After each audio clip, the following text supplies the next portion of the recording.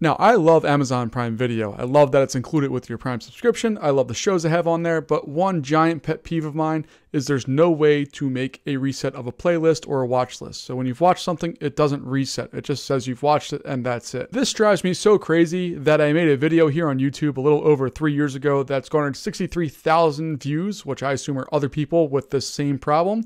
And somebody commented with a better solution to my answer to it. So you can do this season by season, and I'm in the mobile app on my iPhone, and you need to do this mobily. You can see there's a whole bunch of watch stuff, but all I'm going to do is press and hold on that watch button, and then click on Mark Season as Unwatched.